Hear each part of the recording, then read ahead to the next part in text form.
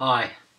Ooh, what an exciting day, because at last I've got the new motorbike cam going, and I took it out for a test ride this morning. Before I start, I should explain on this camera you've got a switch on the back where you can switch between two completely different settings on the camera. I'll just show you some screenshots of what they look like, because on this little run I'm going to stop halfway round and use both of them on this one run, and I'll just explain to you by showing you the screenshots what that means.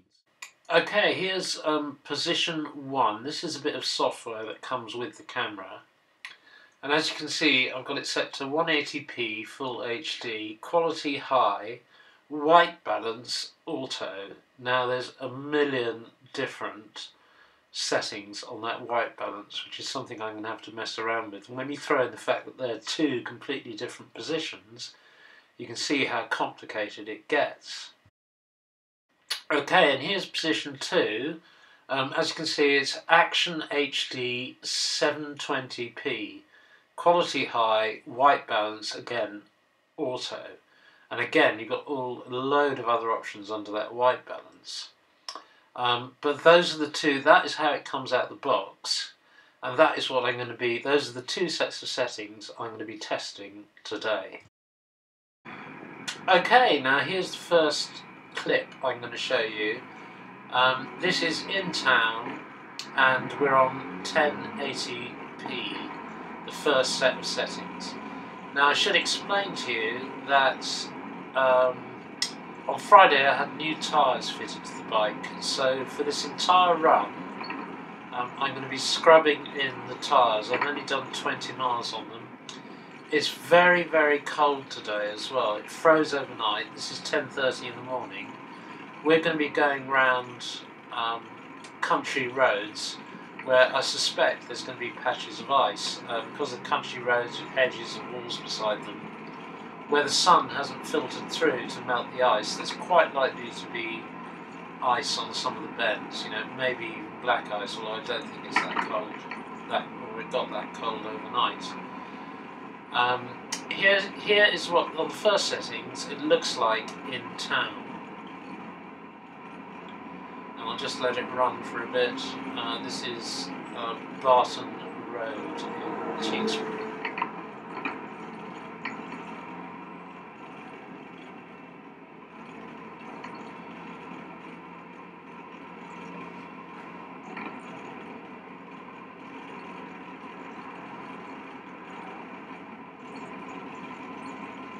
It looks quite jerky, doesn't it? I mean, it is quite jerky, both from the vibration, but also it looks to me as if the camera is actually struggling with the amount of data it's processing. It looks like there's sort of little jerkiness there that is caused by something like, the memory or the processor, or whatever it is in the camera, not quite coping. Okay, I've detached the audio on this clip because it's not very good audio coming from this camera where it is. It is picking up an awful lot of wind noise. So, no audio, no recording from the camera, sound recording from the camera on this bit. But here we go. We're leaving Tewkesbury now, and we're going out. I thought I'd show you. I'll show you quite a long clip because this is an A road. We're still in 1080p. This is an A road, and I'll show you a bit of A road riding and a bit of lane riding, 1080p as well. We're just going to go round to the end of this road, turn right, then turn left on the Eckington Road in Breedon, and then we're going to turn right onto country roads. I'm using the route around Breedon Hill again because all my videos are sort of based around Breedon Hill, so that we can reference one to the other. You might want to compare this video with a Mobius cam. There's another video on my feed going around Breedon Hill on a different bike, Kawasaki ER5, that one. using the Mobius cam, which I think does a better job at 1080p than this one, frankly. But here we go. Can you see how jerky it is? I'm not talking about vibration. I'm talking about the camera struggling to process all the information it's taking in. It doesn't seem to me to be coping very well at 1080p. So I'm quite surprised by the results of this test, I must admit. I thought it would be a better camera. So I'll just let it run for a bit, and you can watch and see what you think.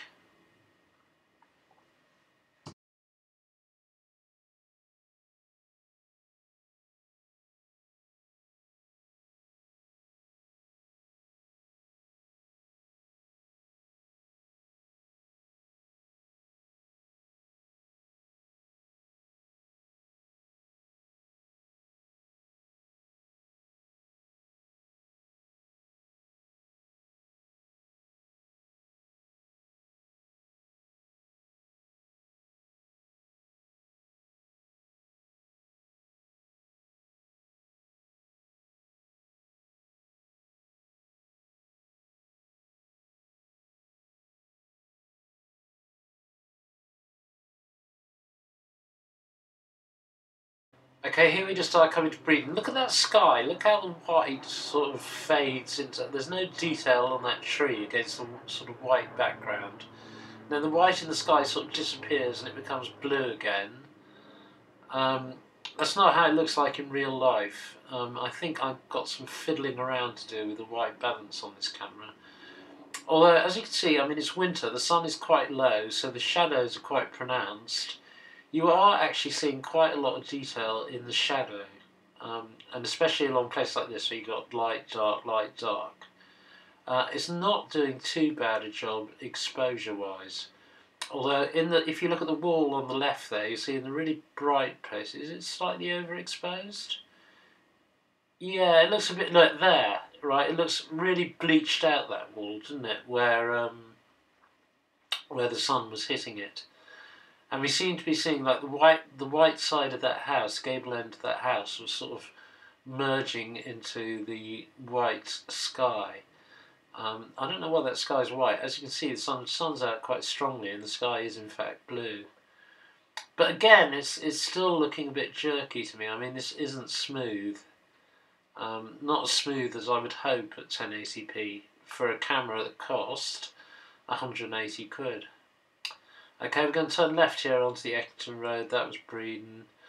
I'm going to turn left here onto the Eckington Road. Again, I remind you, I'm not going quickly because of the tyres. So having to scrub them in. Nowhere on this video do I go above 60, and most of the time I'm going about 50. So here we go. And look how jerky this is.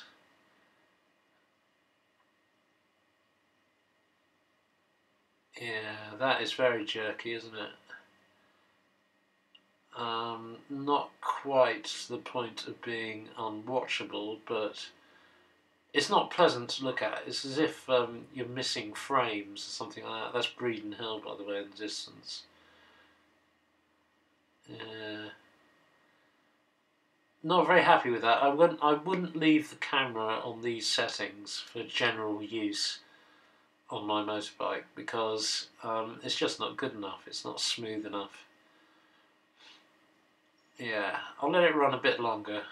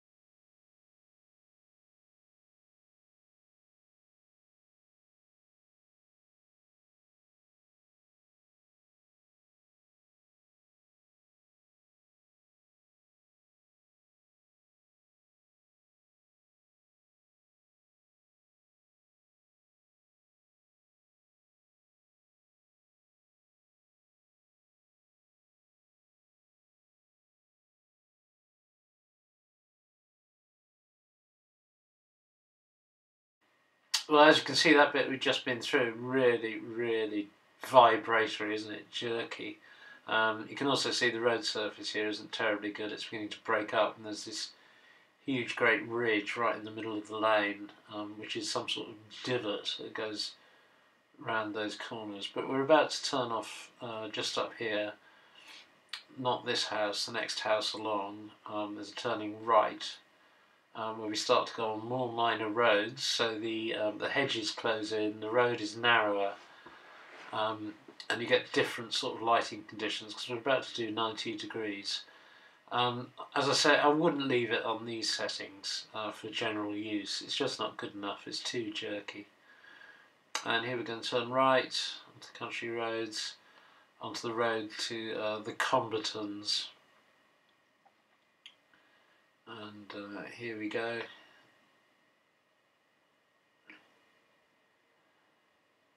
Yeah, it looks like it's dropping frames the whole time. It looks like it's just too jerky. Although again, we're going through light and dark here. It actually copes with the difference between light and dark better than the Mobius, I think. I don't know what this lorry's doing.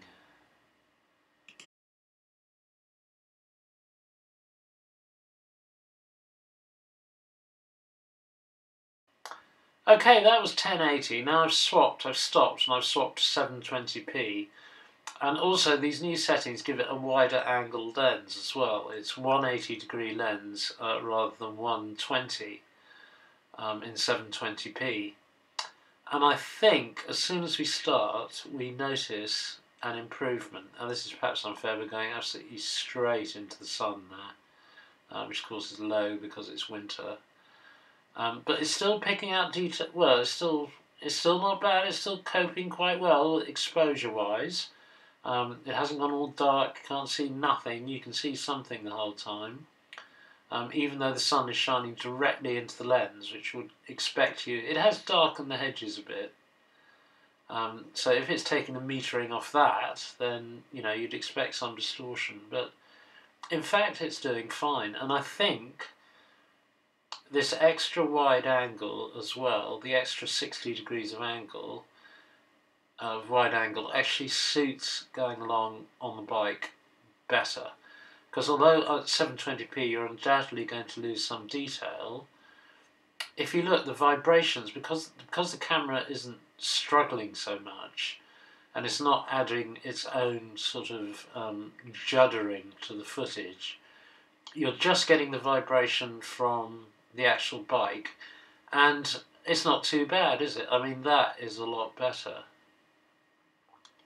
The other advantage of 720p, of course, is that it produces much smaller files, and this camera hasn't got the option on it to record in 5-minute or 2-minute chunks like car cams have.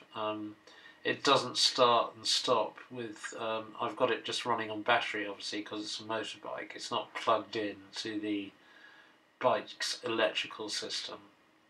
And so that's the country bit with 720p. Okay, and here we are, we're just joining the A46, we've gone off the country roads. This is the main Tewkesbury-Evesham road. And there's a 50-mile-an-hour limit all the way along this road, and at no stage do I exceed that or accelerate quickly or anything like that, because remember, I'm scrubbing in the tyres. So we're just going for a nice steady run. The sun, as you can see, has moved around to the left, but it's still shining, from quite almost direct, not exactly directly in front of us, but into the camera lens. And it's very low, and I think it's doing actually quite a good job. This is much better than the 1080p.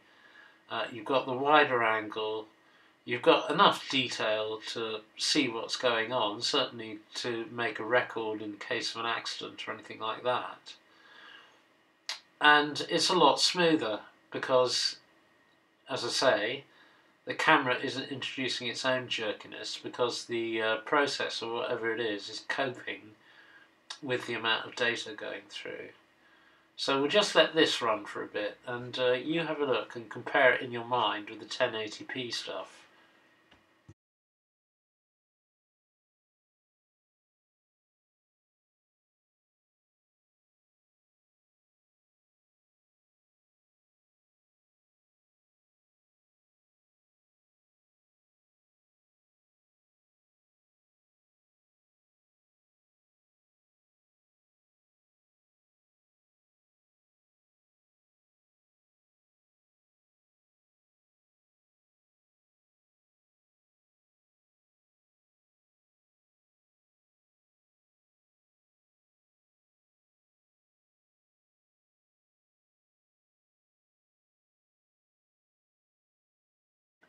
Okay, and lastly, we got 720p in town. We've come back into Tewkesbury now, and here we're going at sort of sub 30 miles an hour, really. As you can see, bright sunlight from a low sun, and intense shadow really being caused by that sun, and it's actually doing very well. I mean, this is perfectly acceptable. You can still see what's going on in the shadows. It's nice and smooth. None of that vibration at 1080. So that's a decision we've definitely made. We're definitely going to leave it at 720p. So the next thing to experiment with is the white balance. Now there's all sorts of settings under that in those boxes. It's sort of cloudy, overcast, heavily overcast. They don't give you the numbers. They've tried to dumb it down and sort of call it by, what members of the public, simplify it by calling it that rather than giving you the numbers for white balance, which would actually, if you know what you're doing, would probably make it easier. But here we go. This is just what it looks like in town. I think that's perfectly acceptable, although you can see where it's shining directly on that building, you lose. It does tend to bleach out a bit. Okay, so that is the end of the sample footage. Ooh, I like fiddling around with stuff like this. Right, so I think that's the decision made. It's going to stay at 720p. I'm going to mess around with the white balance and possibly some of the other settings if I can find them. And we'll get there. The trouble is, see, if I set it up now in the winter with the low sun and what have you, those settings might not be appropriate for when the eventually spring and summer comes. We'll see. There's quite a lot of variables on this cam. But it's going to be fun. And I got out on the bike. And I got my tyres scrubbed in a bit longer. So there you go. Motorbike cam is back. Woo!